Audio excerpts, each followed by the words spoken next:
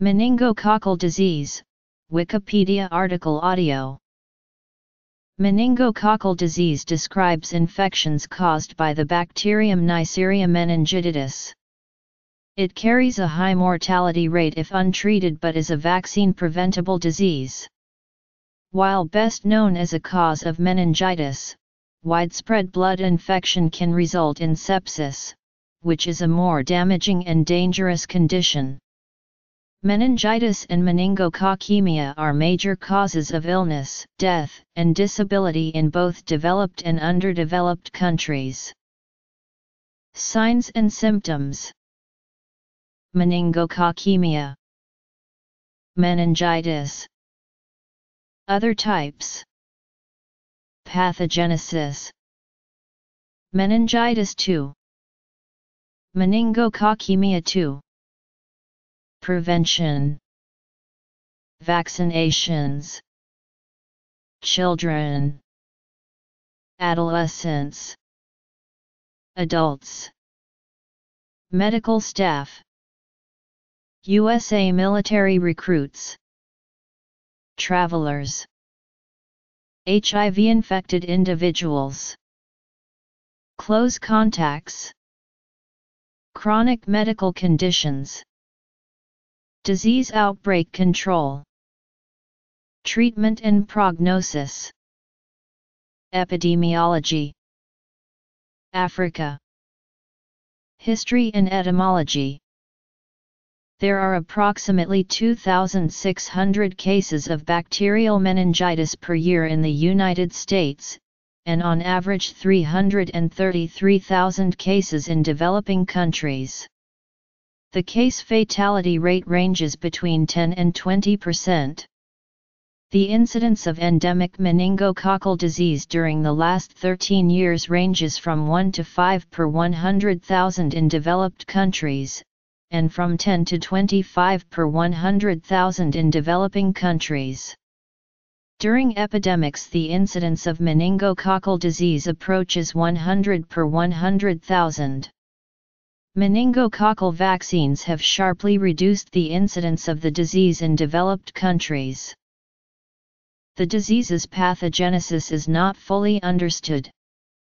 The pathogen colonizes a large number of the general population harmlessly, but in some very small percentage of individuals it can invade the bloodstream, and the entire body, but most notably limbs and brain, causing serious illness.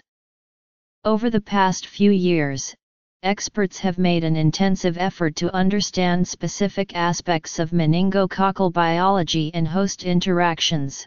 However, the development of improved treatments and effective vaccines is expected to depend on novel efforts by workers in many different fields. While meningococcal disease is not as contagious as the common cold, it can be transmitted through saliva and occasionally through close, prolonged general contact with an infected person. Meningococcemia, like many other gram-negative blood infections, can cause disseminated intravascular coagulation, which is the inappropriate clotting of blood within the vessels.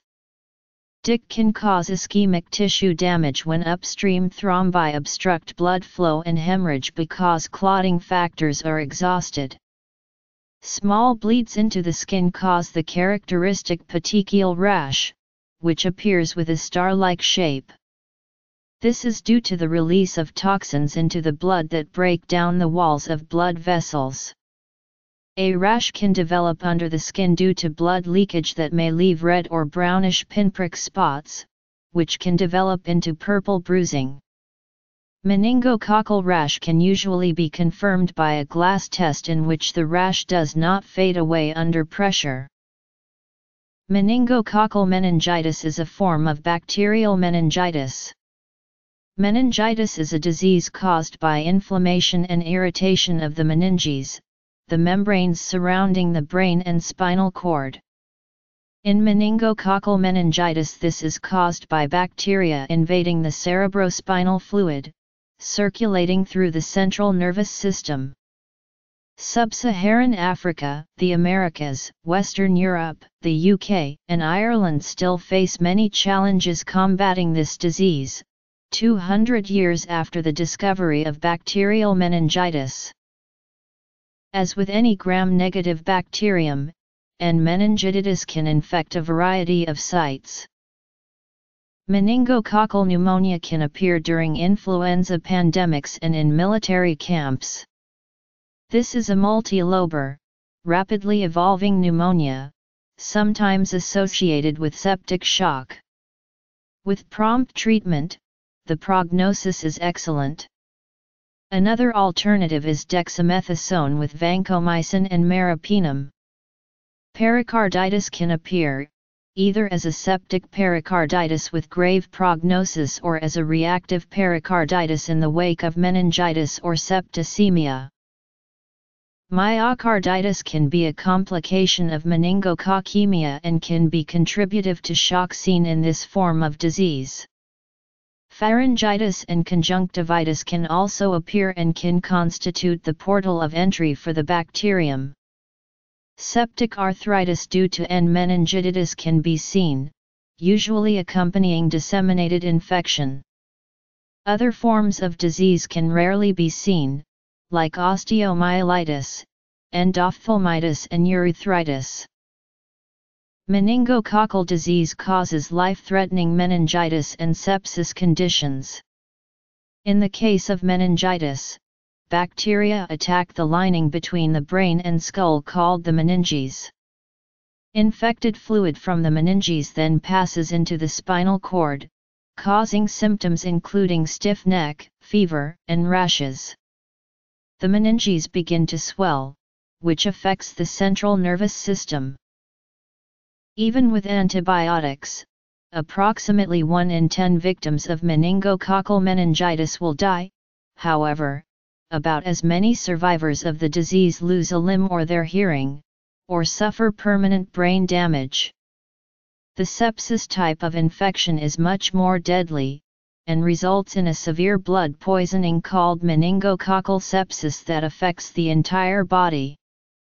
In this case, bacterial toxins rupture blood vessels and can rapidly shut down vital organs. Within hours, patients' health can change from seemingly good to mortally ill. The N. meningitidis bacterium is surrounded by a slimy outer coat that contains disease-causing endotoxin. While many bacteria produce endotoxin, the levels produced by meningococcal bacteria are 100 to 1000 times greater than normal.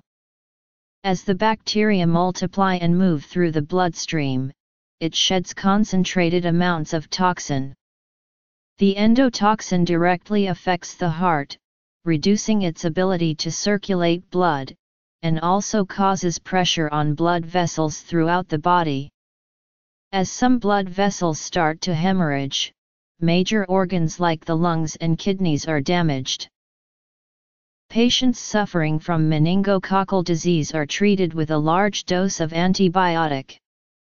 The systemic antibiotic flowing through the bloodstream rapidly kills the bacteria, but, as the bacteria are killed, even more toxin is released. It takes up to several days for the toxin to be neutralized from the body by using continuous liquid treatment and antibiotic therapy. The patient with meningococcal meningitis typically presents with high fever, nuchal rigidity, Kernig's sign, severe headache, vomiting, purpura, photophobia, and sometimes chills, altered mental status, or seizures. Diarrhea or respiratory symptoms are less common.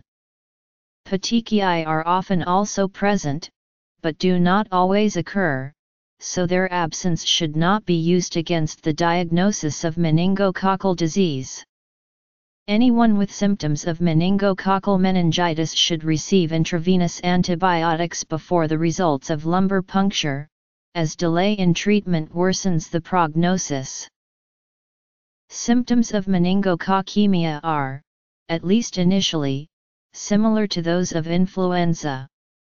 Typically, the first symptoms include fever, nausea, myalgia, headache, arthralgia, chills, diarrhea, stiff neck, and malaise. Later symptoms include septic shock, purpura, hypotension, cyanosis, petechiae, seizures, anxiety, and multiple organ dysfunction syndrome. Acute respiratory distress syndrome and altered mental status may also occur. The petechial rash appear with the star-like shape.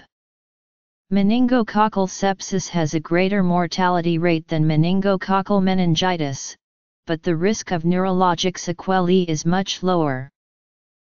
The most important form of prevention is a vaccine against meningitis. Different countries have different strains of the bacteria and therefore use different vaccines. 12 serogroups exist, with 6 having the potential to cause a major epidemic. A, B, C, X, Y and W135 are responsible for virtually all cases of the disease in humans. Vaccines are currently available against all 6 strains, including the newest vaccine against serogroup B. The first vaccine to prevent meningococcal serogroup B disease was approved by the European Commission on January 22, 2013. The vaccine is manufactured by Novartis and sold under the trade name Bexsero. Bexsero is for use in all age groups from 2 months of age and older. Menveo of Novartis Vaccines, Menactra, Mainomune of Sanofi Aventis, Mensivox of GlaxoSmithKline and NMVAC4A/C/Y/W135 of JN International Medical Corporation are the commonly used vaccines. Vaccines offer significant protection from 3 to 5 years to more than 8 years. http://www.fda.gov/newsevents/newsroom/press announcements/UCM43137.htm. Children to 10 years of age who are at high risk for meningococcal disease, such as certain chronic medical conditions, and travel to or reside in countries with hyperendemic or epidemic meningococcal disease should receive primary immunization. Although safety and efficacy of the vaccine have not been established in children younger than 2 years of age and under outbreak control, the unconjugated vaccine can be considered.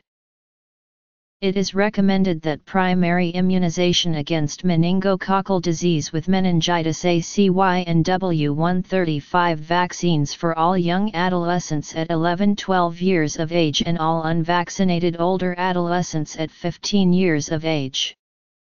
Although conjugate vaccines are the preferred meningococcal vaccine in adolescents 11 years of age or older, polysaccharide vaccines are an acceptable alternative if the conjugated vaccine is unavailable.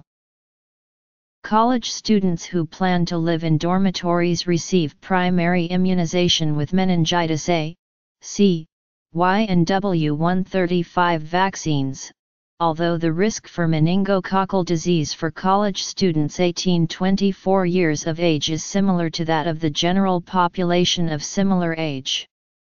College students consider vaccination against meningococcal disease to reduce their risk for the disease and state that college healthcare providers should take a proactive role in providing information about meningococcal disease to students and their parents. Routine primary immunization against meningococcal disease is recommended for most adults living in endemic areas or planning to travel to such areas. Although conjugate vaccines are the preferred meningococcal vaccine in adults 55 years of age or younger, polysaccharide vaccines are an acceptable alternative for adults in this age group if the conjugated vaccine is unavailable. Since safety and efficacy of conjugate vaccines in adults older than 55 years of age have not been established to date, polysaccharide vaccines should be used for primary immunization in this group.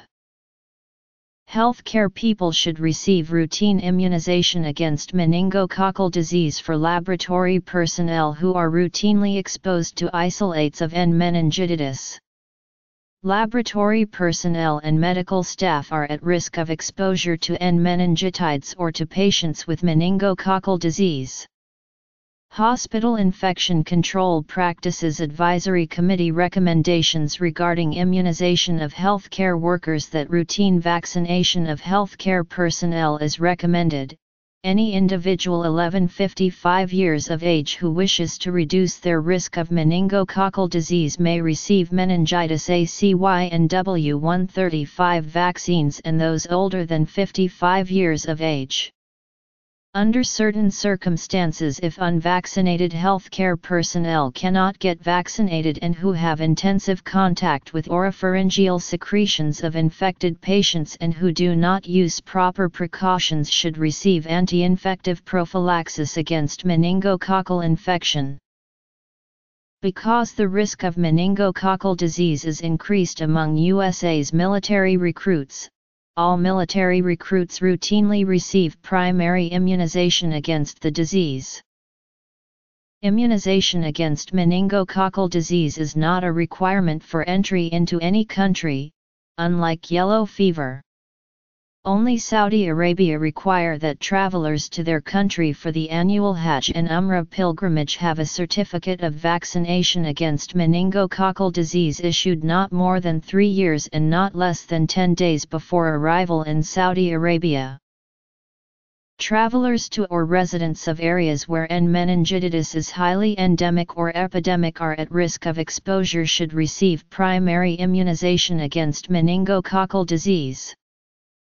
HIV-infected individuals are likely to be at increased risk for meningococcal disease. HIV-infected individuals who wish to reduce their risk of meningococcal disease may receive primary immunization against meningococcal disease. Although efficacy of meningitis ACY and W135 vaccines have not been evaluated in HIV-infected individuals to date, HIV-infected individuals 11-55 years of age may receive primary immunization with the conjugated vaccine. Vaccination against meningitis does not decrease CD4 plus T cell counts or increase viral load in HIV-infected individuals, and there has been no evidence that the vaccines adversely affect survival.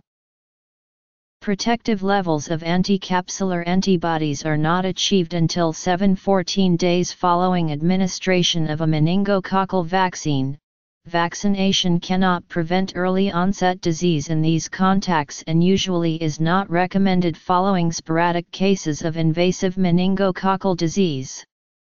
Unlike developed countries, in sub-Saharan Africa and other underdeveloped countries, entire families live in a single room of a house. Meningococcal infection is usually introduced into a household by an asymptomatic person.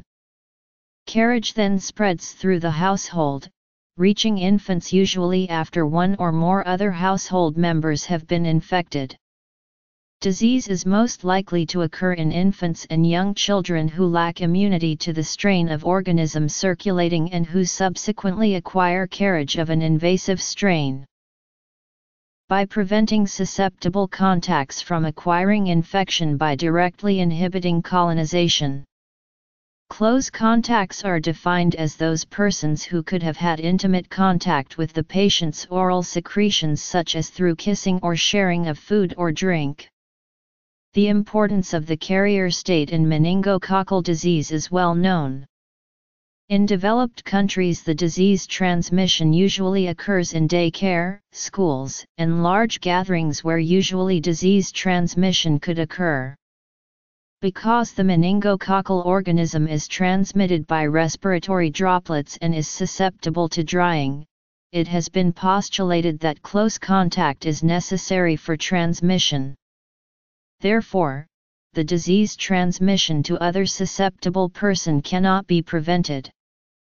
Meningitis occurs sporadically throughout the year, and since the organism has no known reservoir outside of man, asymptomatic carriers are usually the source of transmission.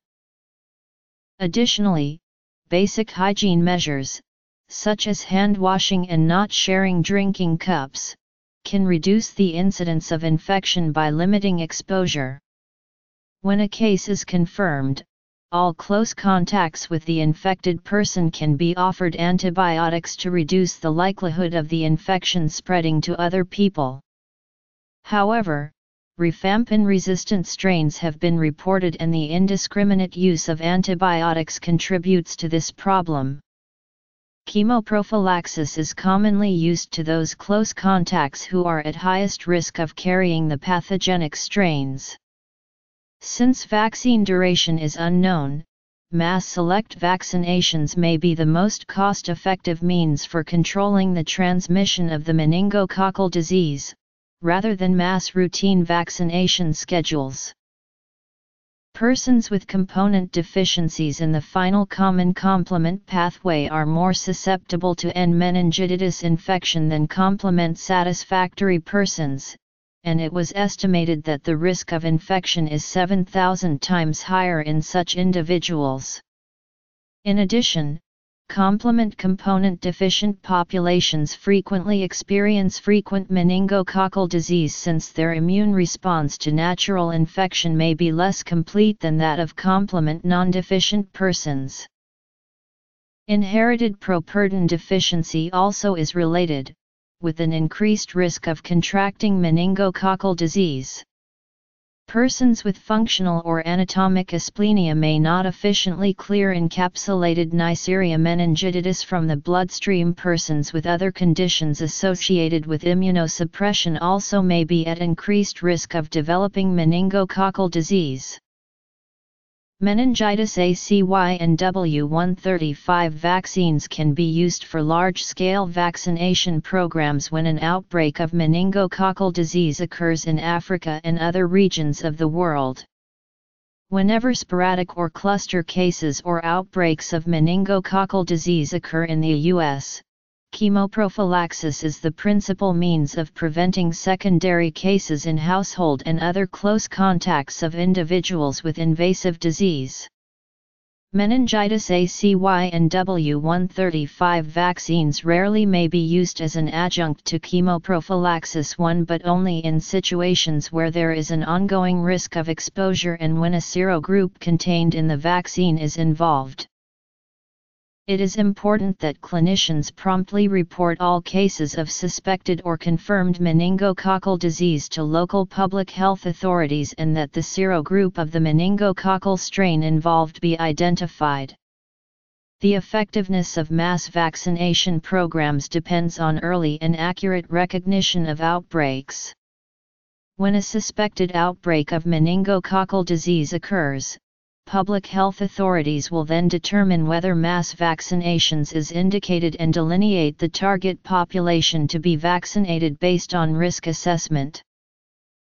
When meningococcal disease is suspected, treatment must be started immediately and should not be delayed while waiting for investigations. Treatment in primary care usually involves prompt intramuscular administration of benzyl penicillin, and then an urgent transfer to hospital for further care. Once in the hospital, the antibiotics of choice are usually 4 broad-spectrum third-generation cephalosporins, e.g., cefotaxime or ceftriaxone. Benzyl penicillin and chloramphenicol are also effective. Supportive measures include 4 fluids, oxygen, inotropic support, e.g., dopamine or dobutamine, and management of raised intracranial pressure. Steroid therapy may help in some adult patients, but is unlikely to affect long-term outcomes. Complications following meningococcal disease can be divided into early and late groups. Early complications include raised intracranial pressure, disseminated intravascular coagulation, seizures, circulatory collapse, and organ failure.